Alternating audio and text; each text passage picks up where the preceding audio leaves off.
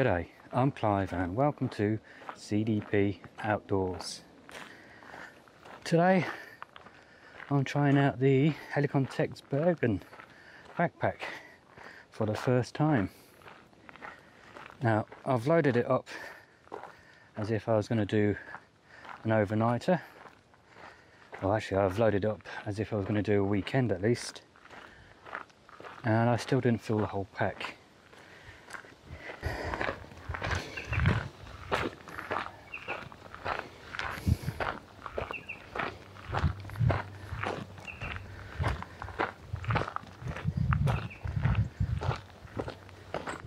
The pack's made out of a Cordura fabric. They don't say what thickness it is, whether it's a 500 or 700, but I think it's at least a 500 because it does feel fairly tough and durable. It weighs in around the 1.5 kilos empty.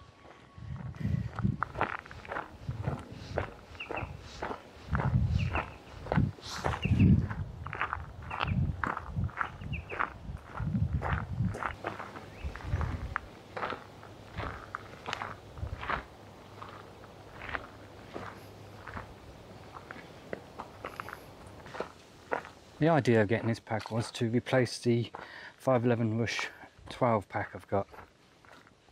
Even though I've used it often, and as a general pack to use it's okay, but it was just a little bit big and there was a few things I didn't like about it, which I've shown in a previous video when I did a review of it. So the Rush 12, 24 and 72. I'm going to put them 3 packs up for sale. Here, I found a nice stump so I can actually stand up instead of getting down on the ground. While I've got the pack in this position, I'll show you this. On the bottom we have 4 attachment points where you can lash your swag to or your sleep mat. I've got the bivvy in there at the moment. So, pack, I've probably got about 90% full, and using all this, it's got ants all over it already off the tree stump by looks. You're going to be able to see what you are able to carry in such a small pack. So here we go, that's the bivvy. And as you can see, we've got 4 lashing points, and underneath each lashing point there's a hole like this to let any dirt or water out if it gets in your pack. So that's thought out well. And then on the top I've got my sleep mat. It's a self-inflating one, so it's actually lighter than the bivvy, that's why that's up on top. And again, there's 4 more points to lash your pack, lash anything to that you need. And the same as most, we've got the small little mat pocket, and how big that is at the moment, it's got my spare batteries and bits from a microphone, the map folded over, an actual survival bag, not just a blanket that goes over you. You actually get inside of this one. That all fits in here quite easy. It's not a massive one, it's only, where are we, that wide. So what's that, that's about 6, 7, maybe 8 inches at the widest, going down to about 6 inches at the bottom. And it also comes underneath the zip here. The zips, all the zips are YKK zippers, so they're pretty good quality. But this will show you if I put that down at the bottom, I suppose you could just get the map in there by tucking it underneath that. So I'll give you an idea of the actual length.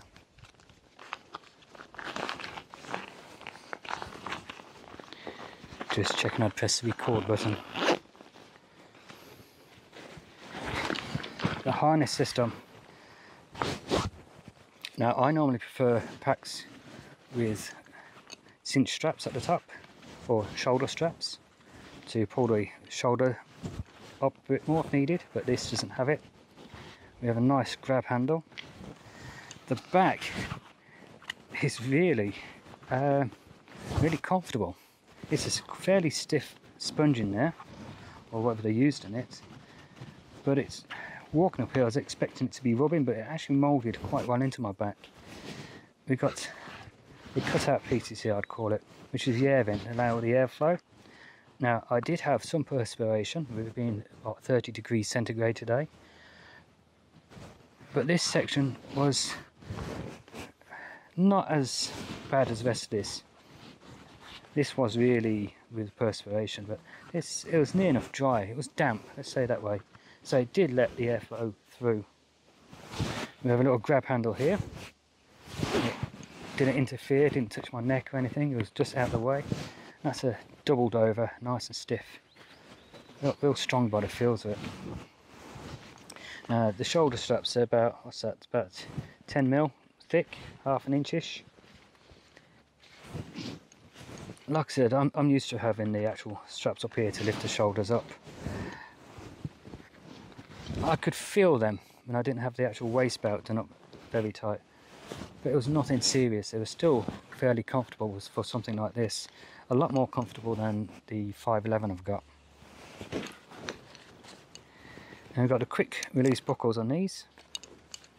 So if for any reason you need to just drop your pack and get out of the way, you're able to with that.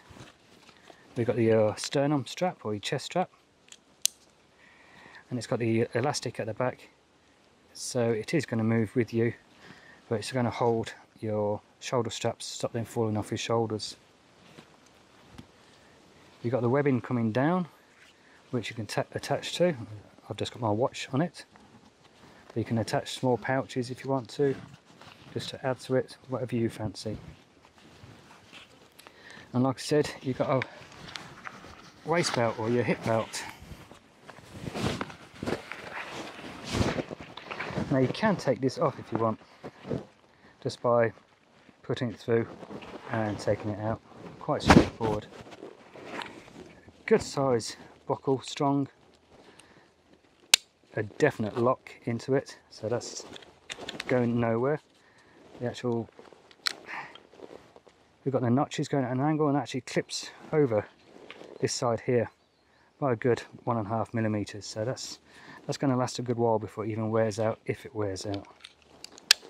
Easy adjusting it up, but that's it. Undo it a bit, but once it's on, going nowhere. You do have your elasticated, so you can put your belts through there just to help keep it tidy. I haven't needed it, so I've just pushed it all the way back out the way, and it just means it's easier for me to keep tightening it up if I need to. Now getting to the front, the outside, we've got 3 pockets on here. The capacity of this, they say the main compartment is 18 litres. So I've put stuff in there so you can work out how big that really is. But thinking about it, I've got enough in here where I could last 3-4 days out already. And we've got the one pocket on this side. I'll show you what I've got in here. I've got my water filter, I've got a 1 litre canteen, and I've still got more room in there to fit more stuff in it. So pull that down. Some nice buckles here, the same as the waist one, just in a smaller version. Same on this side. I've got a first aid kit in here, all my toiletries and that. First aid kits, and it's got a snake bite kit in there too.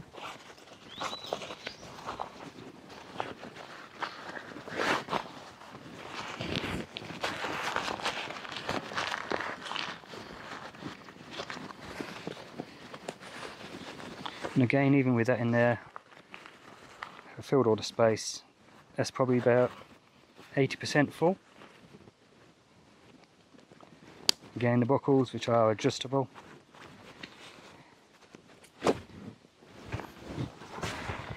In the front pouch, these are all stitched on, they can't be taken off. I've got my hoochie in there, or your basher, or tarp, and that fills it up. So you can get it in there. It's a little bit tight, but it's not going to bother you actually getting it in. And again, you've got your 2 buckles with your cinch straps, if you want to call them that, so you can cinch it down. And like shown in there, this pocket also has your line lock, so you can actually cinch it up closed to hold whatever you've got in there in place, which isn't really needed with the basher being there because it's so big. It's not going to fall out. Again, do them back up. Each of the pouches you can fit an axe down the top. It comes all the way out the bottom. The one here, we've got the axe point here, not as wide as these ones, but the more knife, I think it's a bush axe or the camp axe size, fits down there quite comfortably. There's 2 pockets either way, or either side, which are stitched at the bottom, so whatever you put in here is not going to drop through. And this one, as you can see, I've got my Laplander folding saw, and I've got my bush knife on this side. So nice and secure. Again, we've got the small buckles.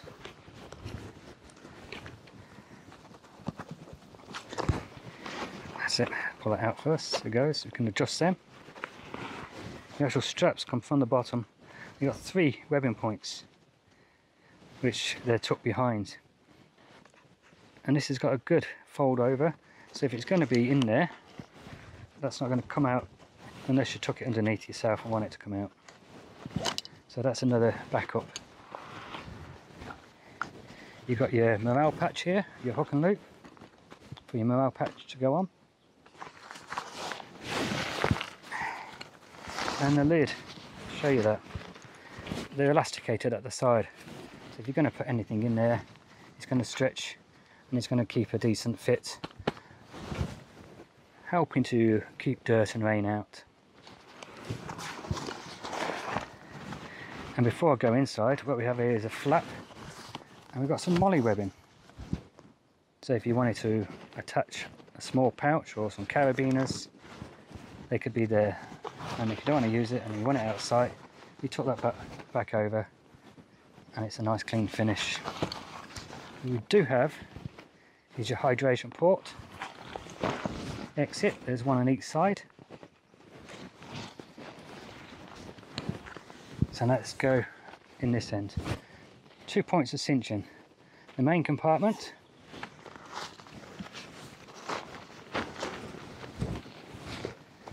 and then your expansion part. So you could actually pack this up to that height and your lid would still come over with your straps adjusted and still hold in place. So there's that. First thing we come to, there's a small pocket stitched in here, which, that's my wallet. Most of that's cards and receipts, not much cash in it. But that's big enough for a fairly fair size wallet. You could get your keys in there also. I suppose you could even turn that into a basic first aid kit. So all the first aid gear straight in there, or you could drop your kit into it. So you could just pull it out and use it whenever. Okay, let's show you what I've got inside. Enough food for 4 days. I'll probably stretch that to a little bit more, maybe 5 or 6. I've put the large canister in, which I don't normally use. I normally carry a smaller one. I've got my little Sea to Summit Aeros pillow, the premium. The 750 Toaks parts in there with the bail handle.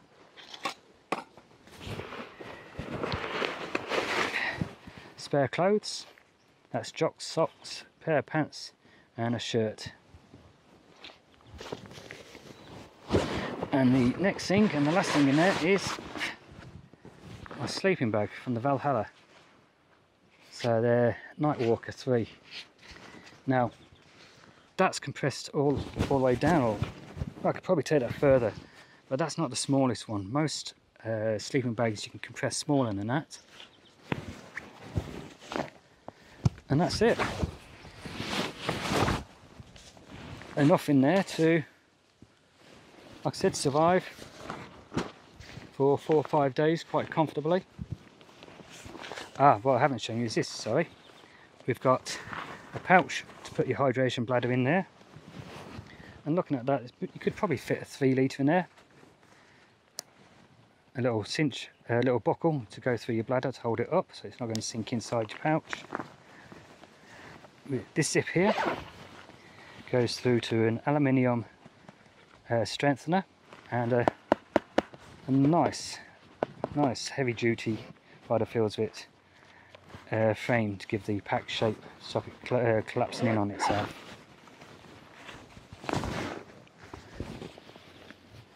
And like I said, the material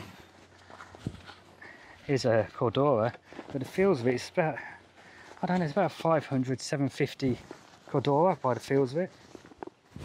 You feel the actual waterproof coating on the inside. I'd say this is water resistant. I wouldn't say waterproof because you've got the drain holes at the bottom, but if it's raining, I'm sure it's going to take a fair bit of downpour to get your kit wet inside the pack. So let's put this back now.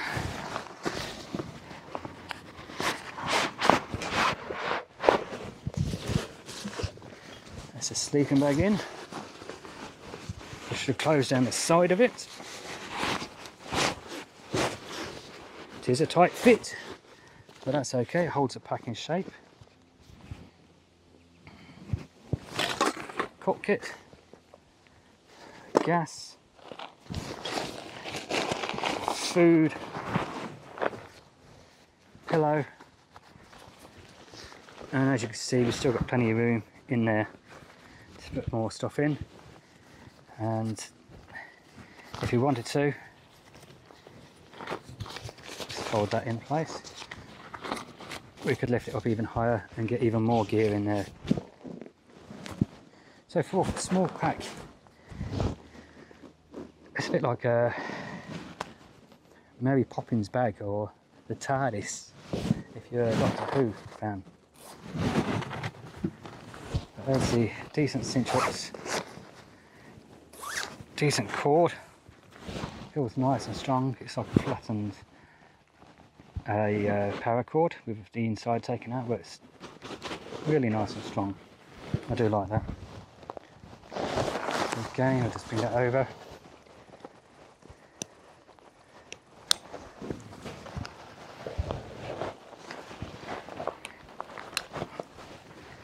So cinch this one back up, get it tucked. The sleep mat back on top. These straps I made myself. I just ordered the webbing, the buckles. I'll just put like a bar stitch across here, and that's going to be more than strong enough for what I'm going to be using it for.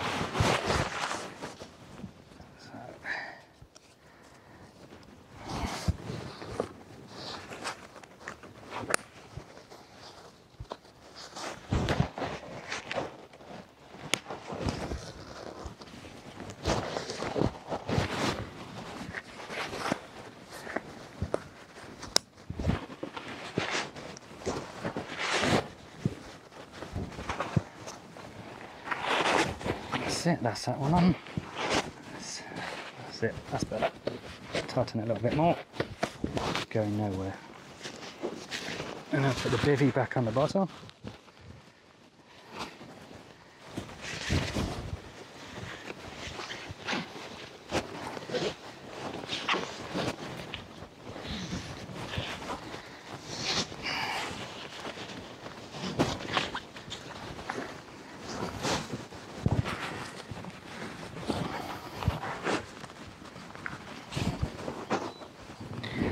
Now what I do with the loose straps is, where the loops are underneath, I pass them back through.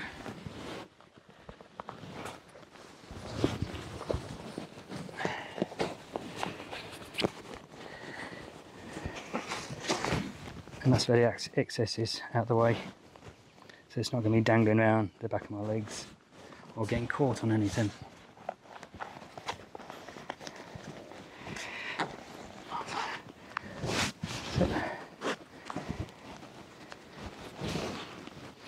So that's the Helikon Tex Bergen Bushcraft pack. Like I said, it's 18 litres main compartment. I think with your side pocket and the back one, you could probably add another 4, maybe 5 litres in capacity of equipment and stuff that you need. I normally use a hammock, which takes up less space than the bivvy. Just mind the microphone. Yeah, the hammock normally takes up less space than the bivvy.